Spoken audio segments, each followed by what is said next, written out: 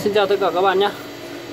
Thì có một số các cái vấn đề nó hay xảy ra trong cái quá trình vận hành hệ thống, như là kiểm soát các cái thiết bị trong công nghiệp.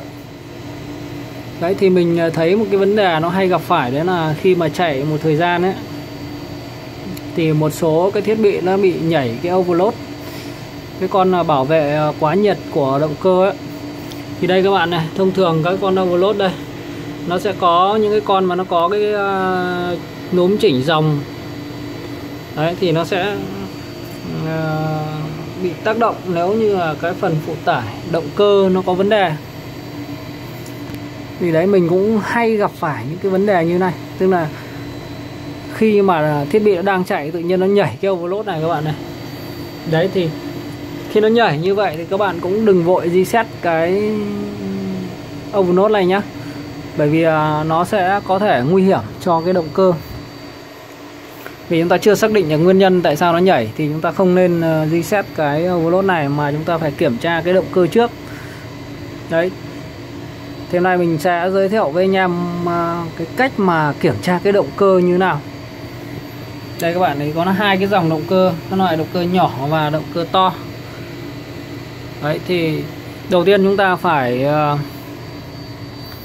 đối với các cái động cơ lớn nhé, thì chúng ta phải tìm cái cầu đấu của nó và chúng ta ngắt hết nguồn đi. Chúng ta ngắt hết nguồn từ cái CB vào đi, ngắt nguồn. Đấy, sau đó chúng ta sẽ kiểm tra cái dây mà ra động cơ. Ở đây thì mình sẽ kiểm tra cái dây động cơ nó ở phía đằng sau này các bạn này.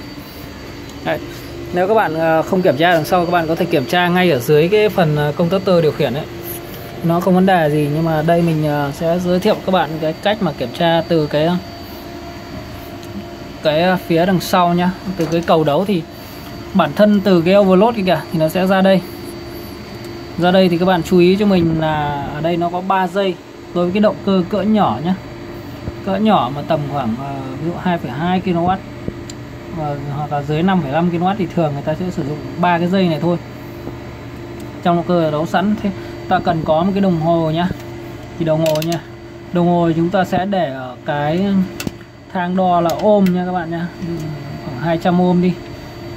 Đấy, của mình là đo 200 ôm. Đấy thì với cái đồng hồ vặn ở cái chế độ ôm này, chúng ta dùng hai cái que này chúng ta đo này. Cái động cơ này nó sẽ có 3 dây U, V và V kép. Nó sẽ từ 3 cái dây này nối ra động cơ các bạn nhé. Và cái dây này thì nó là cái dây mà không dùng đến, người ta đấu vào đây thôi. Thường là đấu, đáng nhẽ là đấu vào dây te, nhưng mà đây người ta đấu bằng mát. Đấy thì nó có 3 dây các bạn này. Thì các bạn đo cho mình lần lượt này, từ đỏ này đúng không? Đấy, đo các bạn đấy. Đấy, điện trở là 23,3 nhá. Đấy, tầm 23. Chúng ta nhìn cái giá trị trên đó. Chúng ta đo lần lượt. Cặp đo cái cặp tiếp theo này. Đấy, nó cũng như thế, tức là cái giá trị điện trở nó xem nhau. Đấy, và đo cuối cùng đo hai chân này. Thì đây là cái động cơ nó đang bình thường các bạn nhé. Thì điện trở chúng ta đo được từ 3 cái chân này này trên cái đồng hồ này là nó tương đối giống nhau. Đấy thì khi mà đo xong như vậy thì chúng ta đo cách điện. Chúng ta sẽ để mê hoặc là kilo chẳng hạn, chúng ta đo cách điện giữa vỏ động cơ với cả tiếp địa của tủ này. Đây, chúng ta đo này. Đấy, cắm vào đây đo ở dưới này. Chúng ta chỉ cần đo một pha thôi, vì 3 cái này nó sẽ nối với nhau ở đầu kia rồi. Chúng ta chỉ đo một lần là được. Đấy, một chân này là được nhá, vì 3 pha nó thông nhau rồi. Đấy thì cái đồng hồ nó không lên đấy thì là cái động cơ tốt. Đấy, tuy nhiên ấy thì khi mà cái giá trị này nó có vấn đề, nó mất một pha hoặc là nó bị lệch cái điện trở đi, thì chúng ta cần phải kiểm tra ở cái phía cầu đấu. Các cái cầu đấu là siết lại và từ phía động cơ kìa, chúng ta ra các cái cầu đấu của cái động cơ ấy, ra tận động cơ ấy, tháo cái cầu ra, chúng ta kiểm tra lại các cái mối mà lối ở đấy xem nó có vấn đề gì không. Thế còn 3 cái pha này nó bằng nhau rồi thì có thể là cái động cơ nó sẽ bị kẹt cơ ấy, hoặc là bi nó hỏng, nó dẫn đến là tăng cái dòng khi hoạt động. Thì cái đấy sau này chúng ta sẽ chạy lên và kẹp dòng sẽ biết ngay là cái tải nó có vấn đề hay không. Đấy là đối với cái động cơ cỡ nhỏ các bạn nhé. Thì chúng ta đo thì nó chỉ có 3 giây như vậy thôi. Thì có một cái loại nữa là cái động cơ cỡ lớn. Thì động cơ cỡ lớn này thường nó là 6 giây các bạn này. 6 giây thì nó sẽ có 3 giây này một cặp, 3 giây này mà nó sẽ đi với nhau. Thế đối với cái động cơ mà có 6 giây này chúng ta vẫn để như thế nha, nhưng chúng ta đo nó không phải là 3 cái này nữa, mà bản thân 6 giây này nó 6 cái đầu này nó gồm 3 cuộn.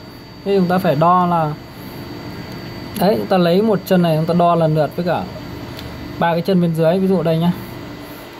Đấy thì nó sẽ thông với một chân. Cứ cái chân này nó sẽ thông với cả 3 cái chân, một trong 3 cái chân bên dưới này. Đấy đây các bạn này.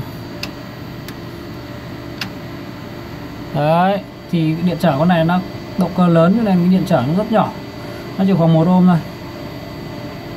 Đấy nó chỉ 1 phẩy mấy 2 ohm như này nhá. Đấy thì tương tự như vậy chúng ta đo đến pha thứ hai. Pha là pha thứ hai đây đúng không? Đấy chúng ta cũng cắm vào, nó lên đúng cái giá trị tầm như vậy là được. Đây cái này mình tay nó cầm nó không chuẩn.